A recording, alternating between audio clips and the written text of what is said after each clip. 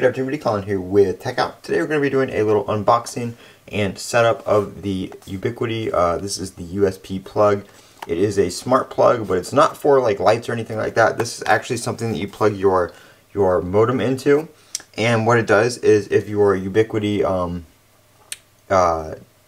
Dream Machine Pro, I think it works with a couple other things, detects that your internet is not working, this plug will automatically switch off and switch back on to reboot your modem without you having to physically unplug it and plug it back into the wall, or if your modem has one, press a power button or reset button.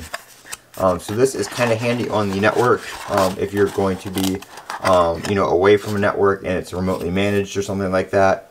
You can have these do automatic reboots in case your your modem's acting up or something like that.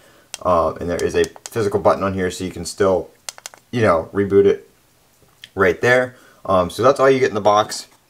Nothing fancy. This is $19. Funny story on why I ordered this, how I did, is I'm actually waiting on my Galaxy S22 Ultra, and Ubiquiti has pretty cheap priority overnight shipping with FedEx.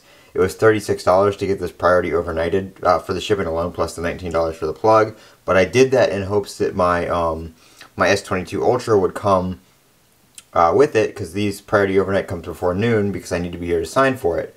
Well, my phone's still in La La Land. I don't know where it is. It just says it was picked up on Sunday. Today's Tuesday, and it still hasn't had any other updates. So yeah, that plan didn't really work out, but I'll actually be home tomorrow, so hopefully it comes tomorrow and I can sign for it then. But I'm going to go get this plugged into my modem, and then I will show you guys the adoption process and the settings on the software side of things.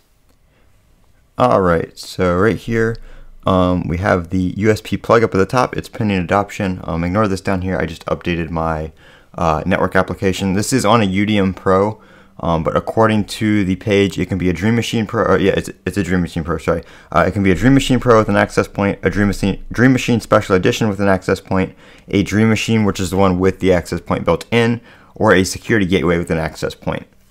So it's managed with the Unified Network Application version 5.12.45 or higher. So basically, if you're running that and you have an access point, you can use this plug. So we're going to click here and we're going to adopt the device. While it does that, so it does say it is for cable modems, DSL routers, and optical network terminals. So basically, you're not going to want to put it on your your home router, because that's going to detect if the connection is down or not. So it's got to be before that. So basically it's detecting if the incoming connection is down, and it will reboot that by disconnecting the power for a short period of time. So once this adopts, we're going to take a look and see what kind of settings we get. So it is adopted right now. It looks like there's an update available, but we'll do that in a second. So let's see. We have outlet power, turn power on or off for this outlet. So if I flip this right here, it's just going to completely turn it off and leave it off. We're going to name it modem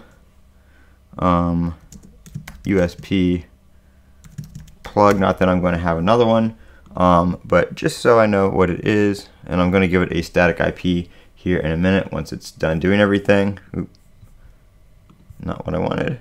There we go.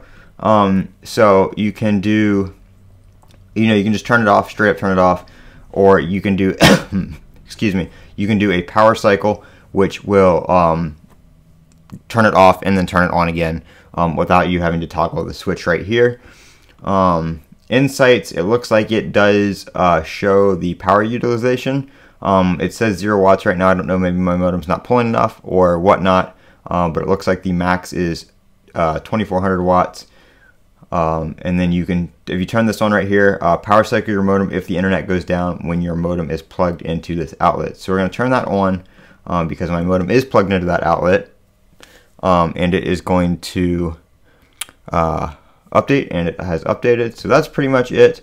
I'm going to go ahead and apply this update and see. I want to see if applying an update is going to actually reboot my turn the power on and off to the outlet. I hope it doesn't, because that would be kind of annoying when it has a software update. It's going to power cycle your modem, but I don't think that's going to be the case. But that is the settings for it right there. That is what you can do with it. Everything else is pretty much just, your regular Unify settings for firmware and stuff like that. I am going to give it a static IP, just the next one up, which is going to be, looks like 0.8, and then 1.1.1, 8.8.8.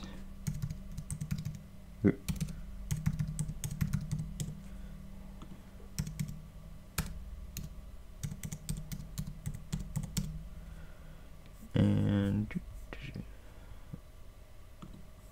should be good there. Let me make sure that matches one of my other, where is settings 1.1.825. Yep, okay, we're all good there.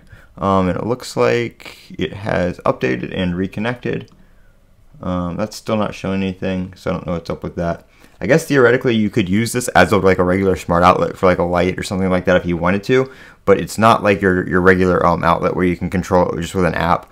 You can control this with the Unify app, but it's not made for quick and easy access to turn it on and off. It's made for network equipment to reboot it and stuff like that, like I said. So now I can remotely reboot my modem if I need to, as long as I have an internet connection. If I'm outside of the network or if I'm inside the network, I can just do it right here from my computer, or like I said again, from the app. So that is the USP plug from Ubiquiti. I'm Colin with Techout. Don't forget to comment, rate, and subscribe. And as always, have a great day.